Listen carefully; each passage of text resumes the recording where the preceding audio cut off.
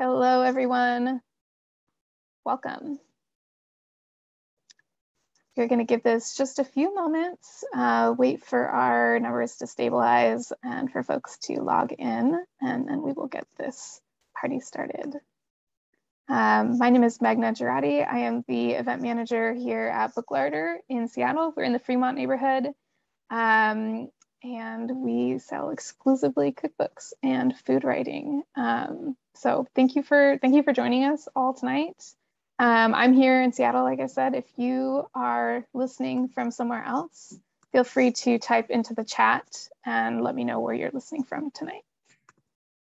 And if you select the everyone drop down in that chat function, then everyone will be able to see your message.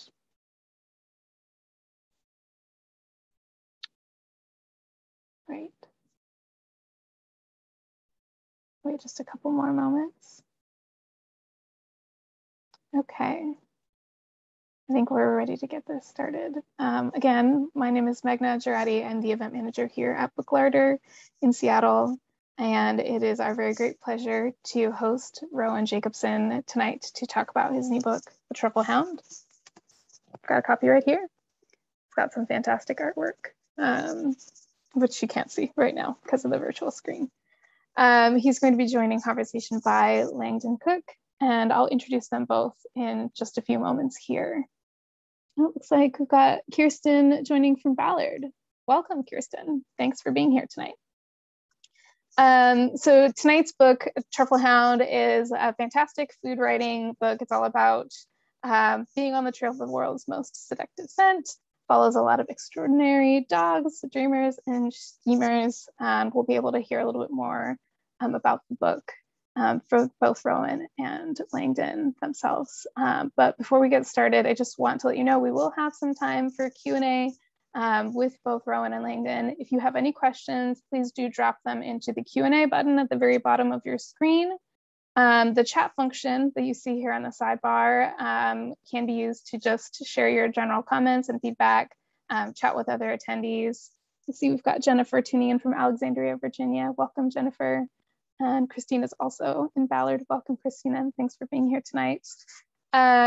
We have signed copies of the book, which is really fantastic. So thank you, Rowan, for sending on those signed book plates. I will drop a link into the chat for anyone that's interested in purchasing a copy from us. You can support this author talk by grabbing a copy from us or from your favorite independent bookstore. Thank you so much for your support.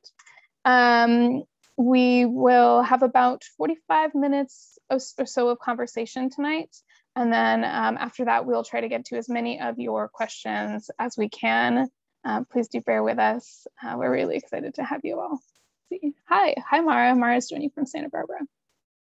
Okay, so let's introduce Rowan and Langdon. Rowan Jacobsen is the author of the James Beard Award-winning A Geography of Oysters, Apples of Uncommon Character, The Essential Oyster, and other books. His books have been named to numerous top 10 lists, and he's been featured on All Things Considered, The Splendid Table, Morning Edition, and CBS This Morning, and in the pages of Bon Appetit, Savoir, and the Wall Street Journal, the Washington Post, and elsewhere. He lives in Vermont, and we're really excited to have him here today. Rowan's also joined in conversation tonight by Langdon Cook. Langdon is a writer, instructor, and lecturer on wild foods and the outdoors. His books include Upstream, Searching for Wild Salmon from River to Table, a finalist for the Washington State Book Award, The Mushroom Hunters, On the Trail of an Underground America, winner of the 2014 Pacific Northwest Book Award, and Fat of the Land, Adventures of a 21st Century Forager, which the Seattle Times called lyrical, practical, and toxic. Cook's work has been nominated for 2 James Beard Awards, a Society of Environmental Journalists Award, and a Pushcart Prize. He's been profiled in Bon Appetit, WSJ Magazine, Whole Living, and Salon.com, and his writing appears in numerous magazines, newspapers, and online journals, including National Geographic, Traveler, Eating Well, Outside, Gray's Sporting Journal, and Seattle Magazine, where he was a regular columnist for a decade. On-screen credits include the PBS TV series Food Forward, the Travel Channels, Trip Flip, and the webcast Perennial Plate. It's my very great pleasure to welcome both Rowan and Langdon to the virtual screen. Thank you for being here tonight and taking the time to speak with our audience. I know that they're all really excited to have you, so welcome. Thanks for being here. Hey, Magna. Thanks for having us. Hey, thank you. Oh, there you are. Hey. Thanks, Magna. I'll let you guys. Thanks for those introductions, Magna. So, Rowan, I think the last time I saw you, we were swimming in truffles at the Oregon Truffle Festival. But of course, that was, what seems like eons ago, in the before times. Right. It was the just before times, I think. Like we didn't know we were on the precipice of of a world shaking event. We were just gladly snarfing truffles. We were living it up. And you had embarked on the book project at that point, but I'm not sure if you'd done all the travel yet that would come. No, that was basically step one or leg one of what became a multi-leg journey. And you had already written at that point. You were onto the Oregon Truffle Festival before I was.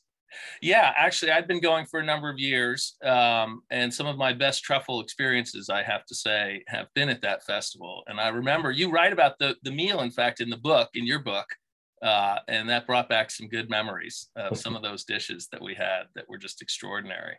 Yeah, I think a lot of people in the Pacific Northwest don't realize what an extraordinary truffle they have on their hands. It's one of the world's great truffles. There's no question.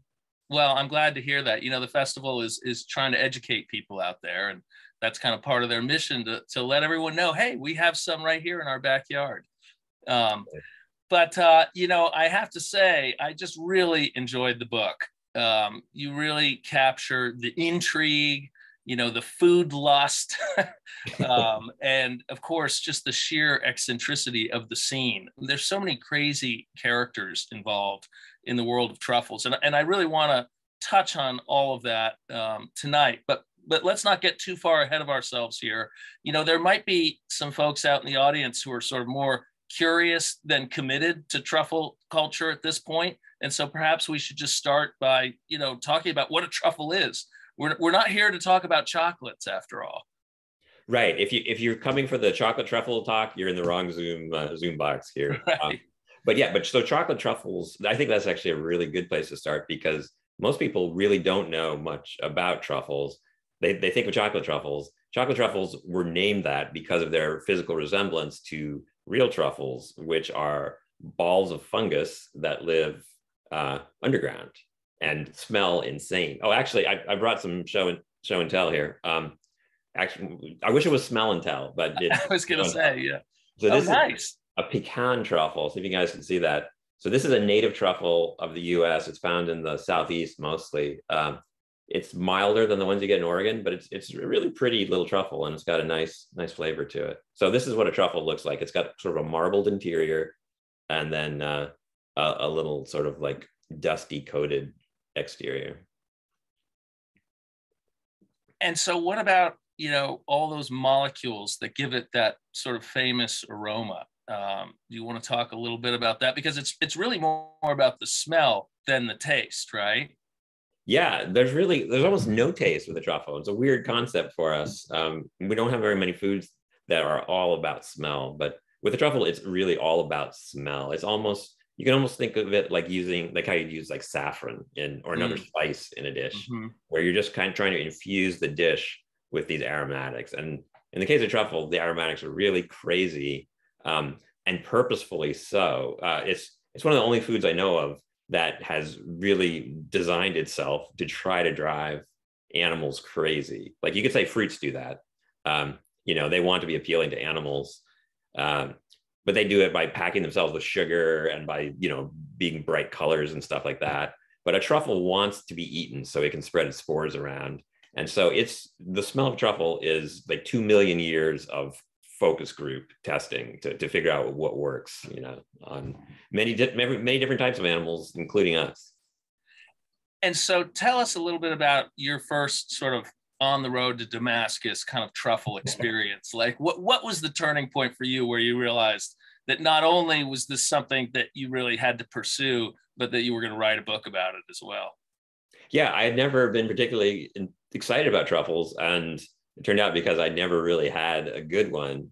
Um, the the truffle experiences I'd had were with truffle flavored products, or a dish that it turns out was made with synthetic truffle oil. So truffle oil has no truffle in it. It's just made with a synthetic chemical.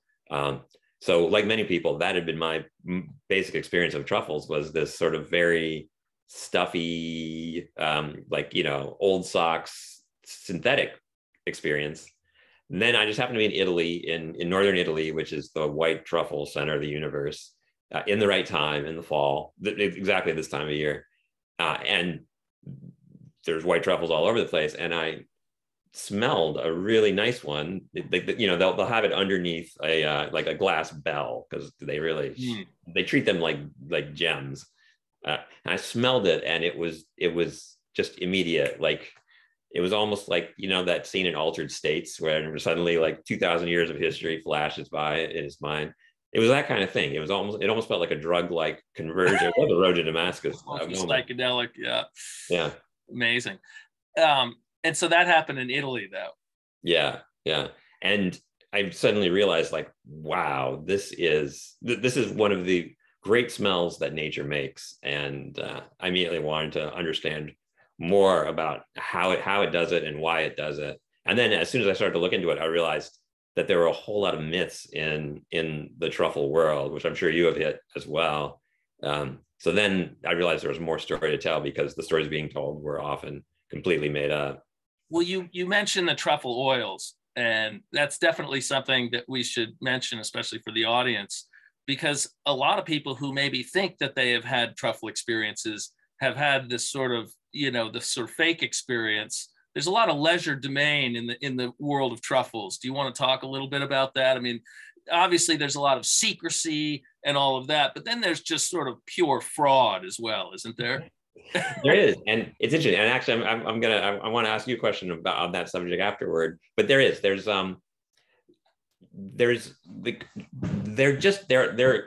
are organisms that like the shadows for whatever reason. They're comfortable in the shadows, and so the people who deal with them tend to be people who are comfortable in the shadows too. It seems like bit sketchy, yeah. yeah. They're subterranean in some ways. Right, so, right. But because I think partly because they're a wild hunted product, it's impossible to regulate them, and they've been sold through these underground networks, not literally underground, but figuratively underground networks. That either wind up in Italy or France, but cover most of Europe for centuries, really.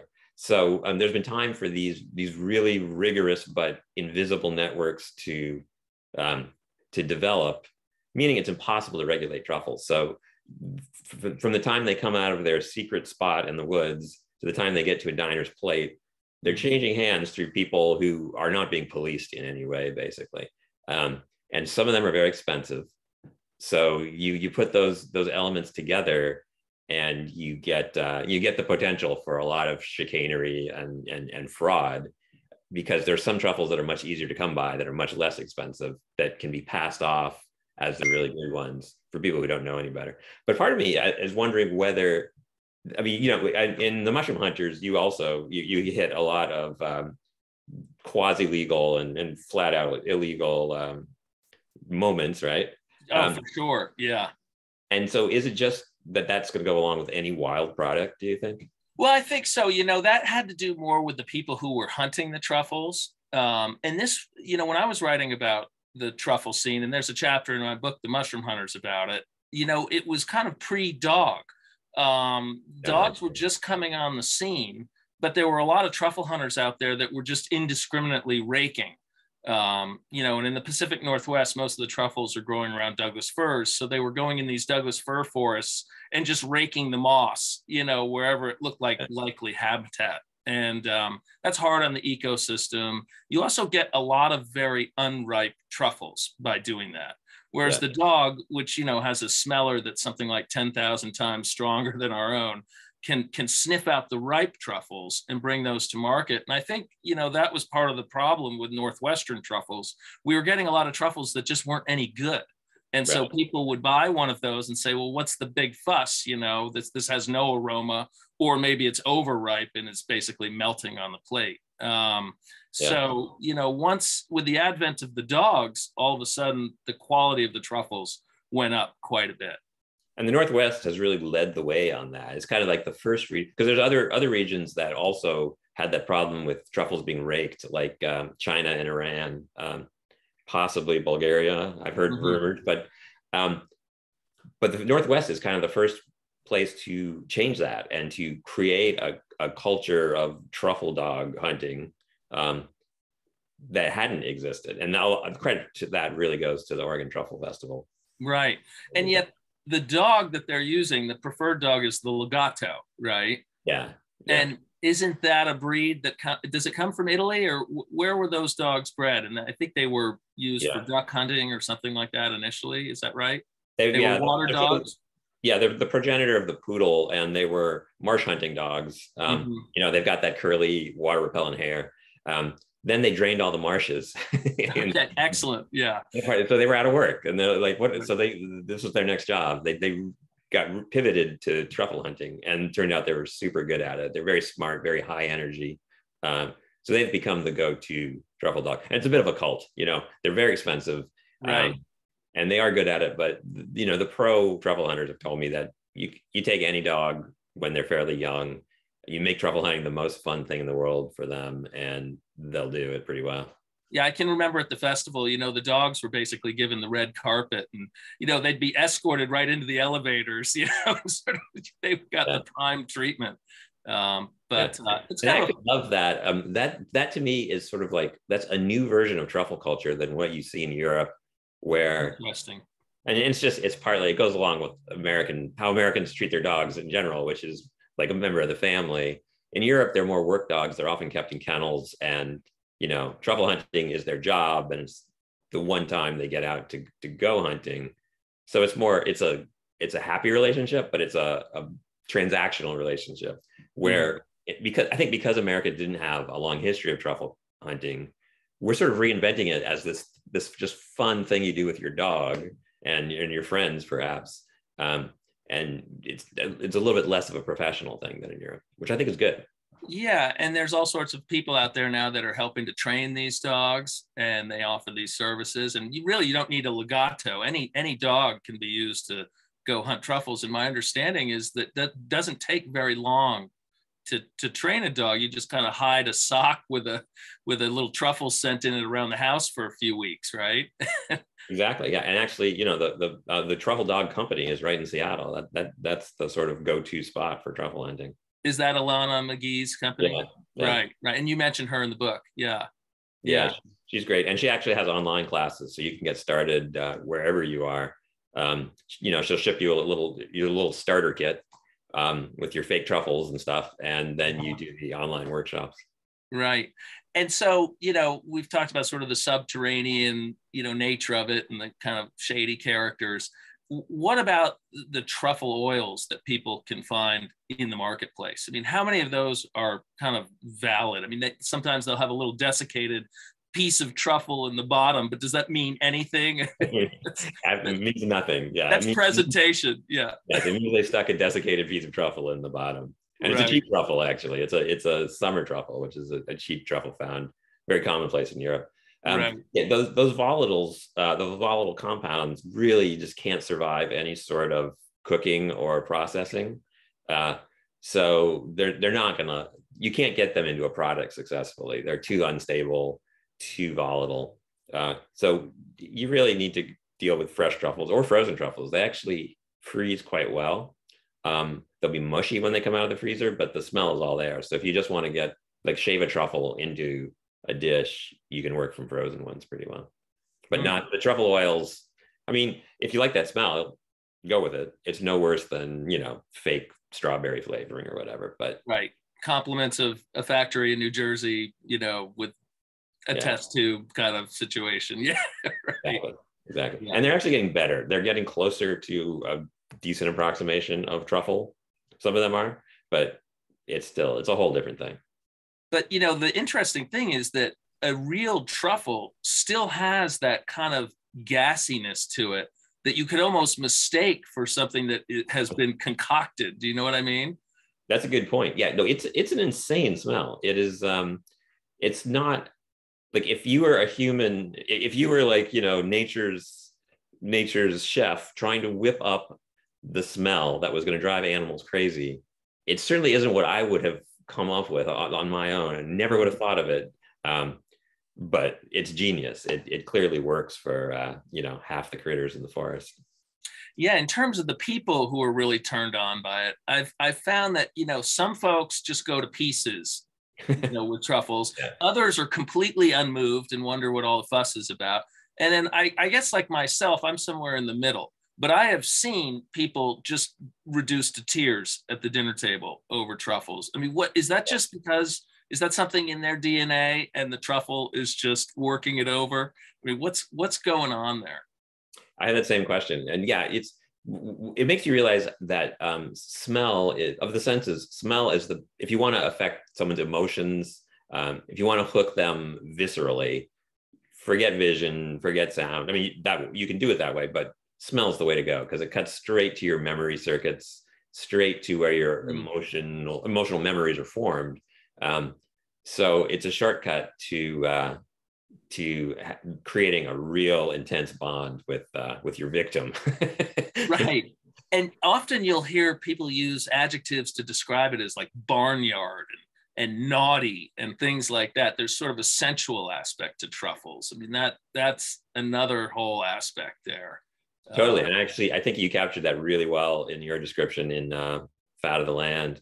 I won't quote it here because it's a little on the naughty side, but yeah, right. But yeah, no, and you see that in like, you can go back 100 years through descriptions of truffles that people have come up with, and they go to that again and again. It's like descriptions that use like sex and nostalgia and it's and like yeah, barnyardy stuff, fermentation type stuff, and partly that's pretty accurate. Like the truffle is actually fermenting. It's got microbes fermenting inside it to produce these sort of alcoholic smells. So the smell it's on a par with the complexity you get with a wine. And for the same reason, it's fermentation. For sure. You know, one of the things I loved about your book was that I think, you know, those of us who have paid attention to truffles, we know that there's been this great kind of European truffle culture, especially in Italy and France, where you have the Alba white truffles and the black Perigord truffles. But you actually go to many other countries around Europe and elsewhere and discover that, you know, truffle culture is kind of starting to creep out of those sort of rarefied zones. I mean, even into England, for instance. Do you want to talk about some of the other places where you found truffle culture? Yeah, and this goes back to some of the sneaky dealings that you were talking about earlier. Italy and France have the two great reputations for having truffles, France with the black, Italy with the white.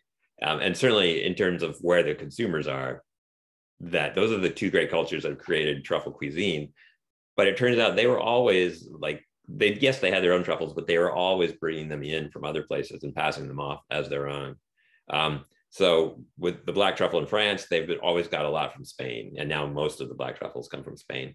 But the Italian white truffle, it's even crazier because Italy, you know, they promote that they are the center of white culture, of white truffle production. But it turns out you think they're the only place that had white truffles. Yeah, that's according to the Italians, right? Yeah. And they're getting most of their white truffles probably from Eastern Europe. So truffles can't read maps. They like that Mediterranean belt of limestone, basically, with high pH soil. So it's Italy and everywhere east of Italy to hit the Black Sea. So Croatia, Serbia, Hungary, Romania, Bulgaria, even Greece a little bit. That's the white truffle belt. And Baltic states, yeah, exactly. And they've all been, partly the advantage for Italy was these were places that had economies in the dumps, right, in the communist era and then the Balkan Wars and so on. So it's not like tourists were going to come to those areas and eat the truffles. So they all just flowed to Italy, and it actually worked for both partners. But lately, like you were saying, these Eastern European countries are kind of like, hey, we've got the truffles, we can cook. Come hunt truffles with us. So it's interesting, and you're seeing different versions of truffle culture arise in all these places and sort of pop above ground like a mushroom. And there's some other species as well that have kind of stepped into the spotlight a little bit, right? You mentioned the Totally. Burgundy truffles. Yeah.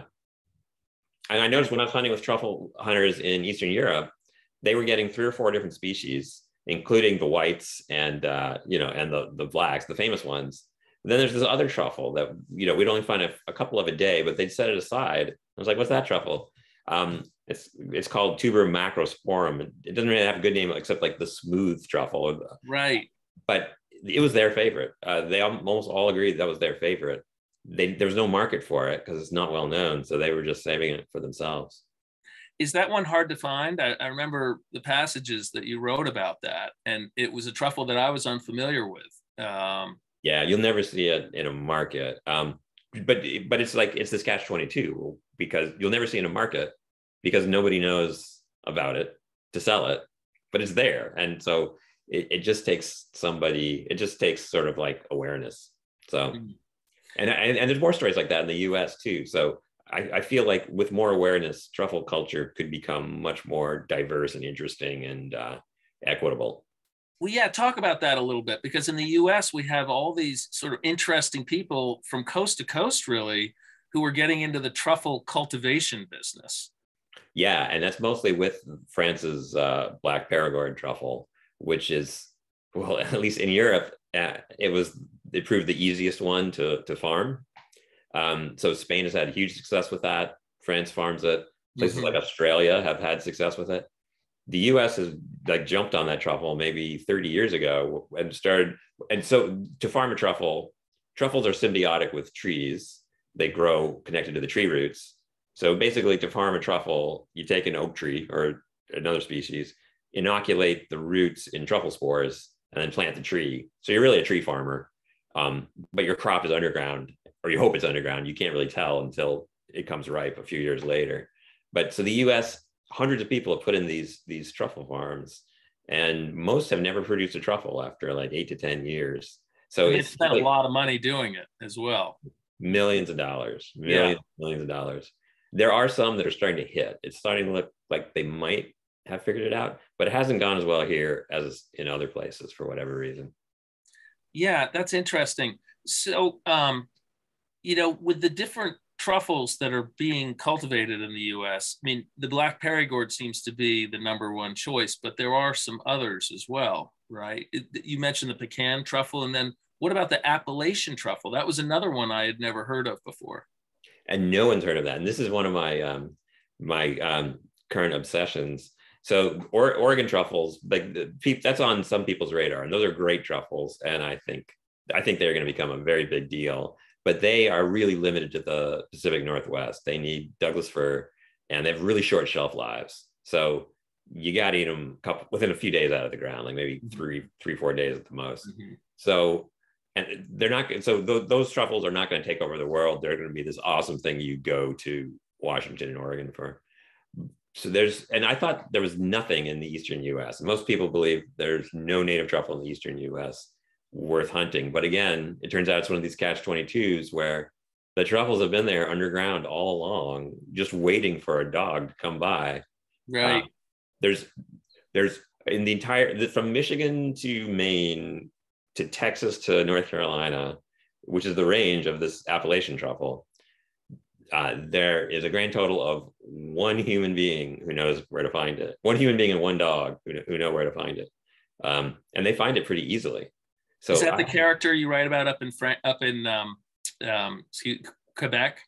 So that guy is trying to farm it, and it looks like he might have figured out how to cultivate it. Okay. And we're going to start seeing Appalachian truffle orchards in the Eastern U.S. The guy I wrote about, he's in Maryland. He's like a retired attorney. He was a big mushroom hunter. He used to hunt for the restaurants in D.C. for his retirement hobby, and he happened to get a Lagoto Romagnolo from France. He didn't think there were any truffles to find, so he was just out hunting mushrooms with his dog, and this dog was a prodigy who, without any training, began digging up these Appalachian truffles. So it's really thanks to this one dog that we have the semblance of a truffle culture in the East. So what about cooking with truffles? Do you have any tips for folks? I mean, because you look at old time cookbooks, and the recipes are just atrocious. I mean, you cook the truffle for hours, you boil them, you roast them, you do all this stuff, which really would essentially kill the truffle. These days, it seems like you just shave them very quickly over warm food, and that's about the extent of it. But how would you recommend to the audience that if they get their hands on some, some prized truffles, what should they do with them? Yeah, keep it simple. Keep it really simple. So yeah, like you said, I think they're all best just shaved at the end over food. And if the food is warm and has maybe a little steam component, so it's going to lift up the aromas, that helps too. So, the classics like pastas, risottos, anything like that. Broths can be really good, but as long as they have some fat in them too, because fat will absorb the aromatics. Right. Yeah, I've done some infusions before. Yeah. What have you done? I've taken a stick of butter and put it in a little, container sealed with truffles and left it that way for a few days. And the fat in the butter absorbs the truffle aroma. And then you can actually freeze the butter. But again, you can't freeze it indefinitely. You have to use it fairly soon. And salt, I've done that with salt as well. Yeah, and you can get a lot more bang for the buck, and since the buck can be pretty expensive, it's worth pricey. Yeah. So you can get a lot more bang for the buck doing that, and that is actually the secret. I also have to credit the Oregon Truffle Festival for really pushing that infusion technique. It's a total game changer. Those truffles, especially white truffles like the Oregon white or the European white, will turn everything in your fridge truffle flavored pretty quickly. Like truffle hunters I know, like their wives have often banned the truffles to a separate fridge somewhere in the garage or something, so that the milk doesn't have to always taste like truffle. But you just put the truffles with cream, butter, anything, eggs in the shell, anything that has a little fat in it and will just absorb the truffle aromatics. And you hardly need to use the truffle at all, except people would feel totally gypped if you did that. So you do have to, shave it at the end. But it's really that infusion process is where you're going to get at least half of your flavor from. Are you still in touch with some of the folks that appear in your book? I mean, I have to say there's some great characters. And I don't know if you want to talk about any of them in particular, but I mean, I could just list off a few that I really like. Mateo. I especially like the character Kay. I think of him as the Transylvanian. He's the one with the sort of thick Croatian accent who won't give his full name. And I think you say something like his voice is somewhere between Dracula and classic Balkan character. Right. But these guys that you go traveling around with, they're really fun characters. I mean, you're out in the woods with them and scouting around, and sometimes it seems that maybe it's not so legit, the places where they're going. There might be a little poaching on other truffle hunters woods and that sort of thing. Yeah, very similar to what you've written about with some of your guys. The type of character that is drawn to either mushroom hunting or truffle hunting, like it's a particular type of person, and there's actually a lot of men and women who do it. But they tend to, they're drawn into the mystery of it. They like being sneaky, perhaps. They like working with dogs. That's kind of a key part of it. But they're often not that good at like the normal, human business and social parts of it, which maybe help push them toward being truffle hunters. But they're always really quirky people. Yeah, loners and schemers and people who just maybe want to be by themselves in the woods a little bit. Right, and who think they're going to come out of the woods with like $2,000 every single time, even though like they get skunked frequently. Right. What do you think about the fact that, with the Alba white truffle, that's a truffle that we really haven't figured out how to cultivate, right? Whereas, with the black Perigord and with some of the others, now that we've learned to sort of, these truffles have stood up and raised their hands and say, domesticate me, do you think that takes something away from them a little bit when they start going through the domestication process and they're not completely a wild food anymore? That's such a good question. And yeah, I was actually discussing that today with a woman, Connie Green. Oh yeah. In fact, she gave me this. She told me to make sure I showed this to you. Oh, nice. That's a beauty. A porcini for everybody. Yeah. There's some concern that the flavors are not as good. So there's two parts of that question to talk about, I think, which is the literal flavor part of it, but then also the sort of persona part of it. So flavor-wise, people are somewhat worried that when they change a truffle from a wild food to a domesticated food, and you're sort of simplifying the system very much. It's really just like one tree with one truffle. And they're probably not working with nearly as many different organisms as they are in the forest. And they might not have all the same compounds to work with for flavor. So it's possible that it is a simplified flavor in those truffles. And I hear those murmurings from a lot of people, but that could also be like, something gets farmed and it loses the romance. But I think the romance is important with truffles, right? Like part of the deal is there's this thing that's hiding out there and can only be found by smell, and can only be found by your faithful canine. So it's a hunt, it's a quest every time. And when you find it, you have this magical success. And you don't get that with the farm truffles as much. So how much of the truffle lure is that? I think that's going to be like, if they suddenly figure out the white truffle, then we'll have some answers to that. Yeah. It's like in my classes when I take people out, one of the things that we often see in the woods is the oyster mushroom. And, that's a mushroom that we have learned how to cultivate. And so you can go buy it in a lot of different markets now. But I just think that if you go out into the woods and find it yourself, well, there's the secret sauce, right? There's the little extra bit that takes it over the top and makes it special. With the mycorrhizal fungi, which includes truffles, but also some of our favorites for the table, like chanterelles and like that porcini that you just showed everybody. And, lobster mushrooms and yellowfoot and all these. Well, actually, a lobster is a parasitic mushroom, but that's another story. But, with a lot of the mycorrhizal fungi, the whole deal is that you can't domesticate them. You have to go and find them. And it's interesting that the truffle, which is a mycorrhizal, fungus, but seems to have lent itself to domestication, in a way that's easier than some of the others. Like, for instance, morels, that's kind of a holy grail for people who want to farm mushrooms. And I've heard that the few successful attempts at actually producing a morel crop, the morels have tasted like kind of wet cardboard, That's really interesting. Yeah. Most of those are coming out of China. But yeah, they're not very good. With the truffles, it seems like they're still producing a decent food product, but maybe the allure is slightly different.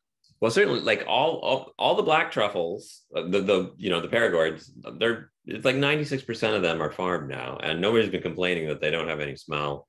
But some people there's sort of new techniques developing, which are making the system even a little bit more industrial than it used to be. You just plant a bunch of oak trees, right?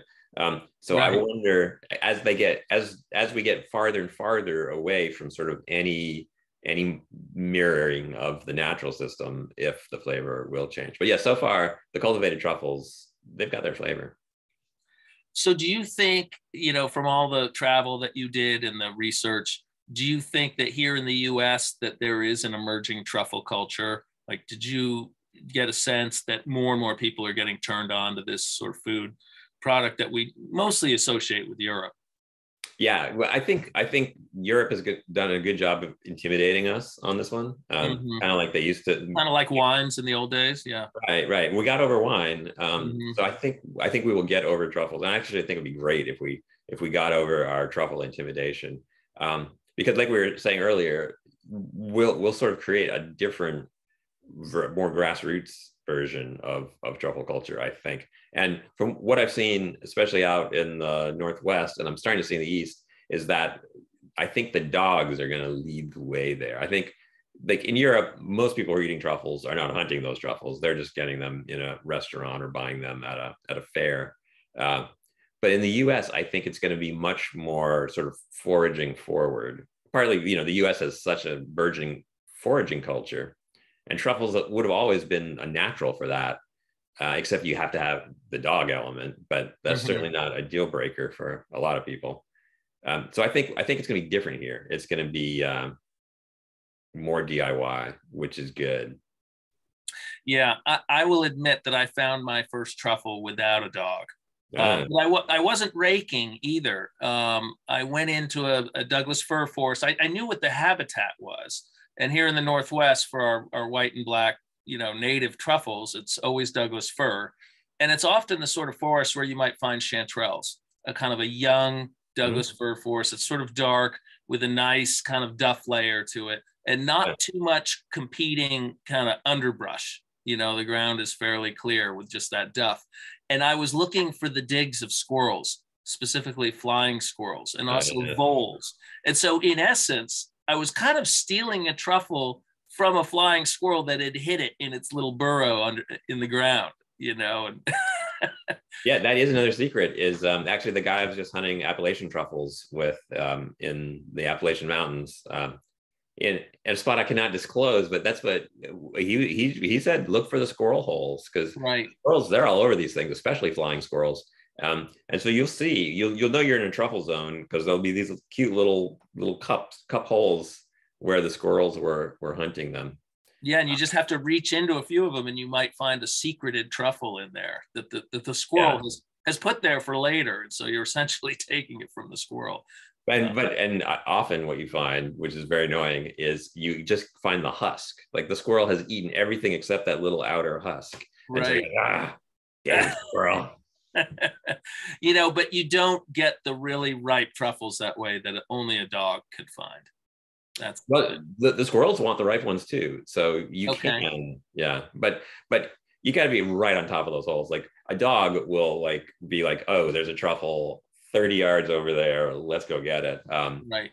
So the dog really saves you a lot of time. I just noticed a little quick chat balloon pop up, so we should remind people to post questions. I don't know if Magna wanted to read some questions or Yep. Hi again. Hey, for anyone in the audience that has questions, you can go ahead and submit them in the Q&A button at the bottom of your screen.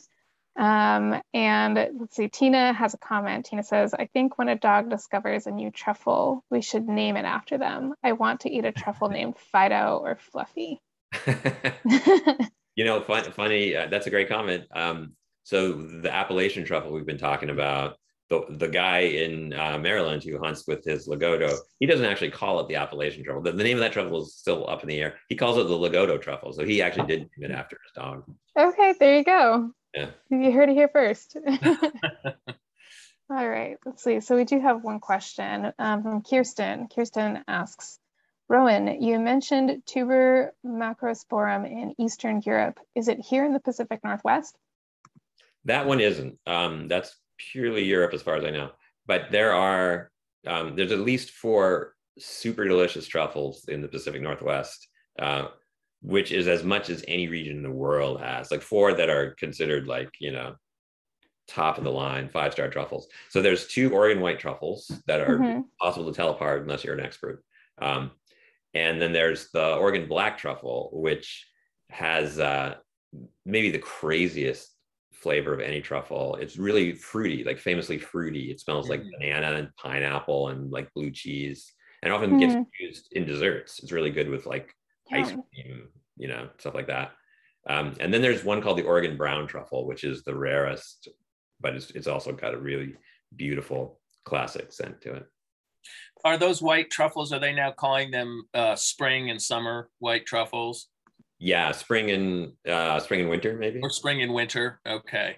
Yeah. It seems like in recent years, and I'm probably behind on truffle culture a little bit at this point compared to you, but it seems like in recent years, they've discovered that truffles have a much wider kind of ripening time than they previously believed.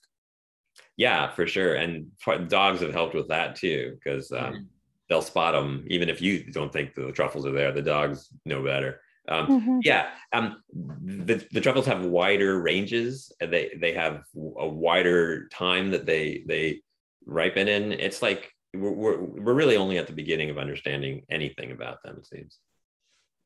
Now you have a truffle dog, right? No, not really. I tried. You tried. We had some excellent successes in our lawn with like, planted. But he's 11 years old. He's got very short legs. So once we ventured out into the real woods, he was kind of like back by the fire. Didn't know about it. Yeah. Let's see. We've got one more question from Christina. Christina asks, which are the top locations around the world you would recommend for truffle-curious tourists who want a slightly less touristy experience? Superb question. Well worded. Great question. Yeah, I love that. So Pacific Northwest, Oregon Truffle Festival, seriously. Like one of the highlights of my truffle year, every year, for real. And the other one I would mention is a town called Motovan in Croatia. Mm-hmm. It's on the Istrian Peninsula. So basically right across the Adriatic from Italy. And this is a town that lives and breathes truffles. Like it is their major economy. They're surrounded by forest that is one of the most productive white truffle forests in the world. And you'd think you were in Italy, like by the look of the place, like these beautiful stone hill towns and rolling hills. And they were actually Italy up until like World War I, I think, or World War II. So you feel like you're in Italy when you look at the menus too, but everything is only about a third of the price it is in Italy, and fewer tourists go there. So it's like this really relaxed way to enjoy the best of white truffle culture. So I'd highly recommend Motovan and that whole Istria peninsula. It's although I have to say, Rowan, I was kind of dismayed by the level of the sort of canned hunt that you mentioned in the book. It sounds like a lot of these touristy things, they're getting people out into the woods and they've buried the truffles ahead of time. And I didn't realize it was that was going on.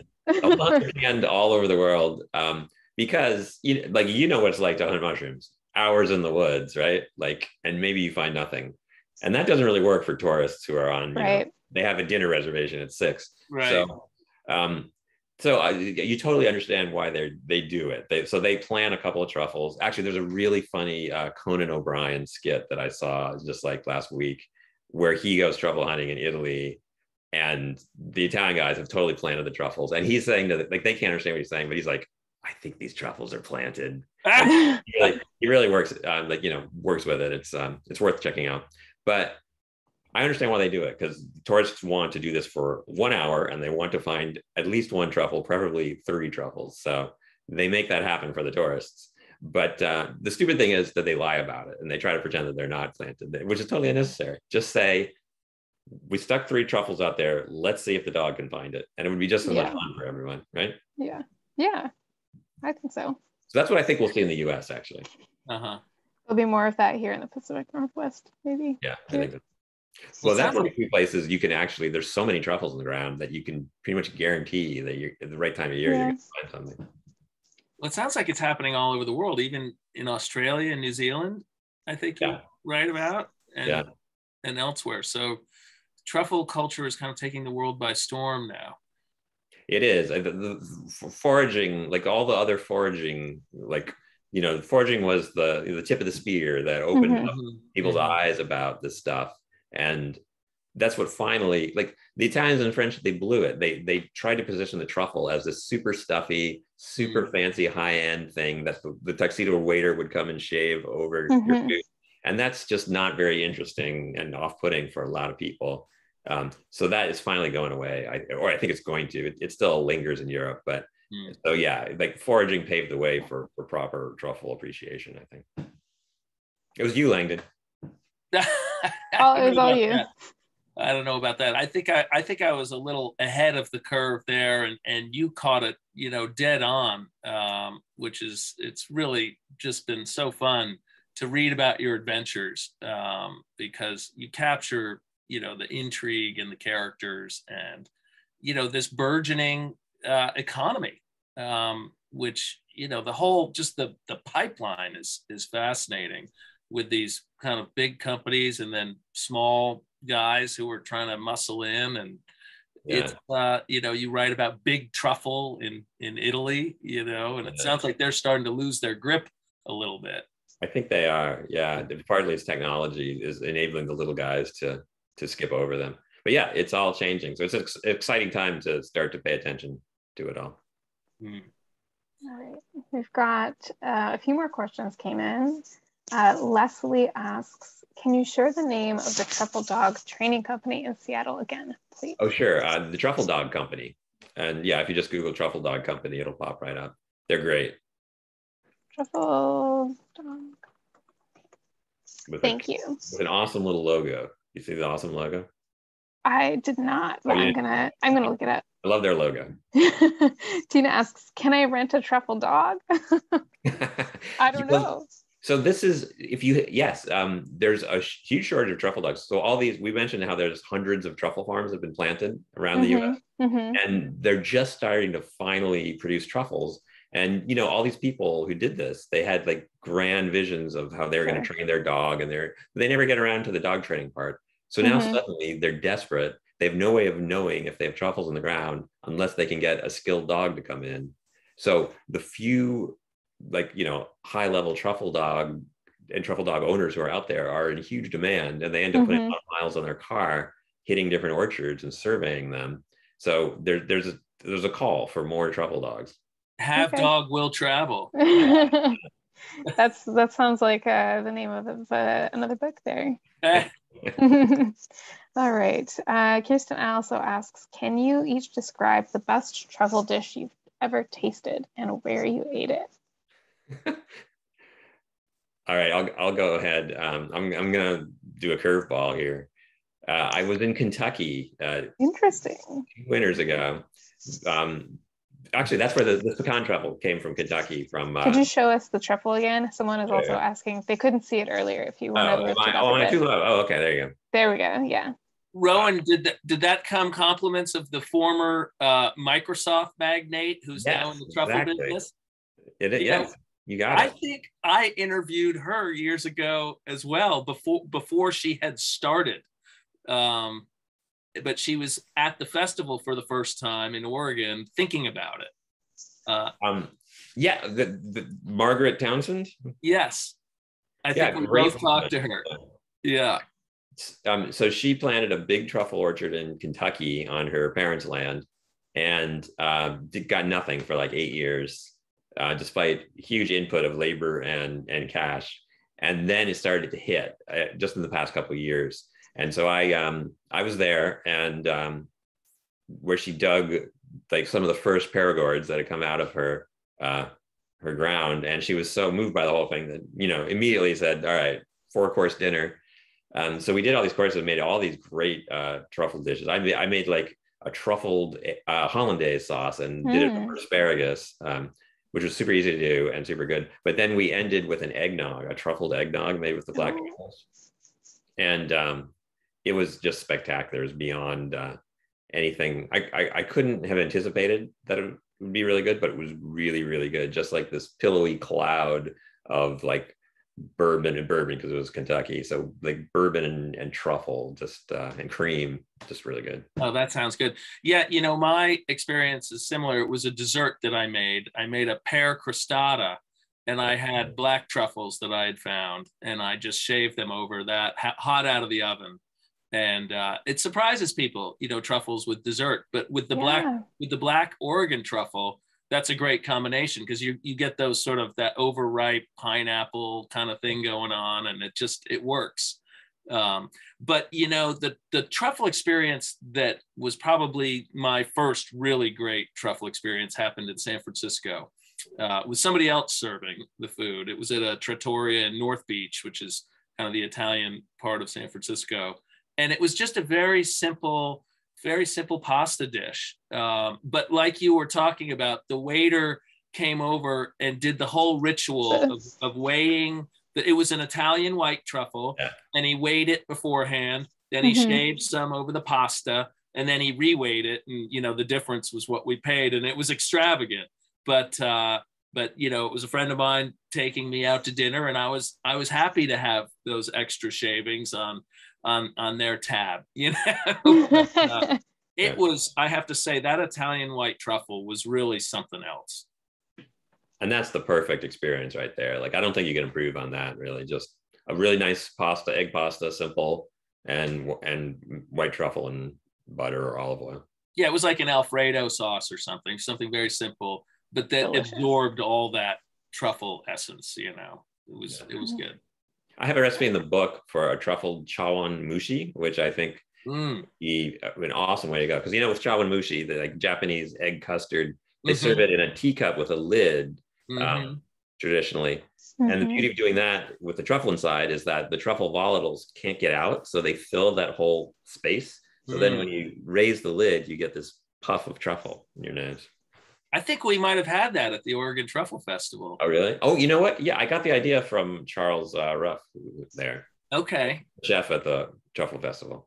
Yeah, he's quite a character. He's been doing that festival for years, and he works with literally hundreds of pounds of truffles to pull that festival off. Yes, which is crazy to see. Yeah, it's like a bathtub full of truffles.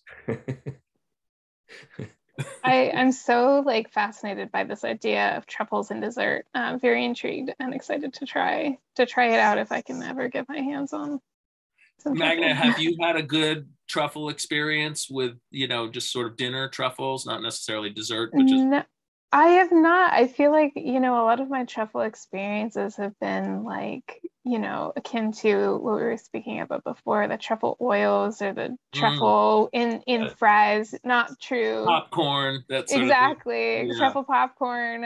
So I don't know. I might have to make my way down to the Truffle Festival and check it out. I think the Truffle Festival may be coming up your way too. I have a feeling it's going to venture. It's going to expand to include their good neighbors to the north. I hope so. I can only cross my fingers here. I think that's all we have time for today. It was such a pleasure to meet the both of you and to learn more about truffles generally, and to take a deep dive into the subject. So thank you both for sharing all of your knowledge and your stories with us and with our audience members. We've got a few folks tuning in saying, thank you for sharing the recipe in your book, Rowan, for truffle eggnog. It was the one that stood out.